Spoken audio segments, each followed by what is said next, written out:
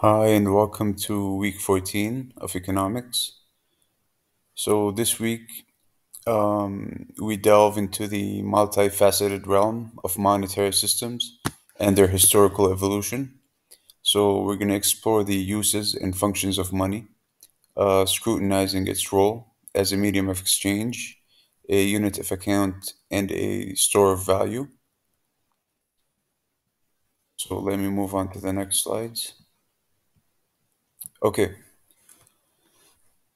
so, money, in its various forms, serves as a cornerstone of economic transactions.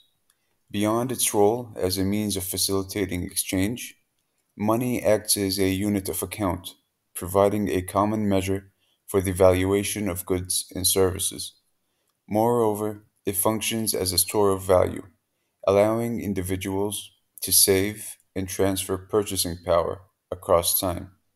The intricacies of money's function underscore its vital role in fostering economic stability and efficiency. So, we're going to then move on to explore the characteristics of money. It's imperative to discern between its commodity and representative forms. So, commodity money, historically rooted in tangible assets like gold or silver, embodies intrinsic value. Representative money, on the other hand, derives its value from a promise, often backed by a government or institution. Recognizability, divisibility, durability, and portability are quintessential characteristics that underscore the effectiveness of money as a medium of exchange and a store of value. So, as we delve into an analysis of currency, we must weigh the positive and negative aspects associated with this medium of exchange. The tangible nature of currency facilitates everyday transaction, yet its physical form poses challenges, such as susceptibility to wear and counterfeiting.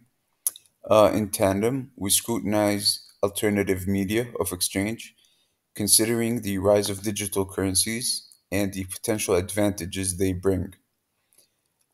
These advantages could be such as increased efficiency and reduced reliance on physical currency.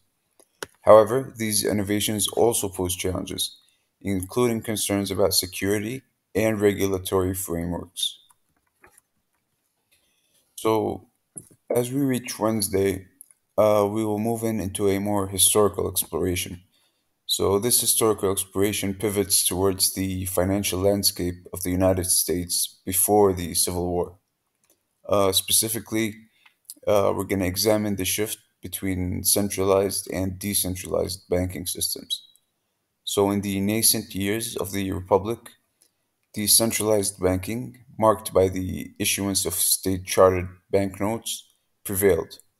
However, the inherent instabilities and frequent financial panics led to a paradigm shift towards centralized banking, with the establishment of the first and second banks of the United States.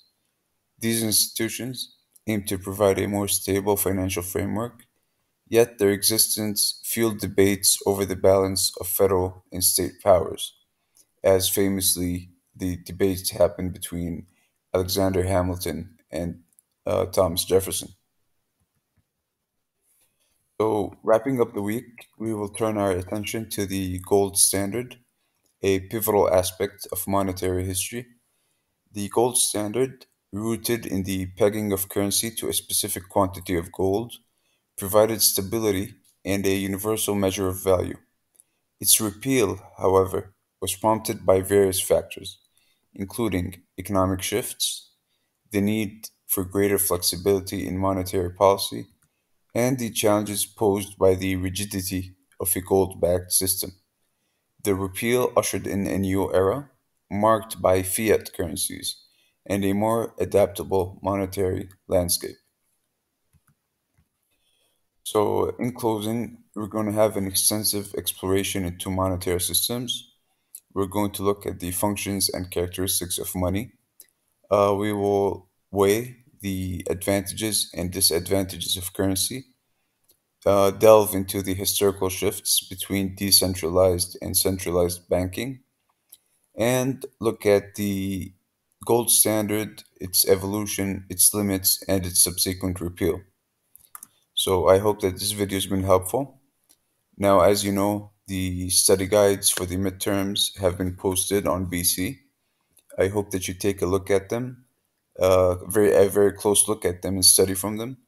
And we will be having two review sessions at the top of next week. So I look forward to seeing you all and working with you in class. Thank you.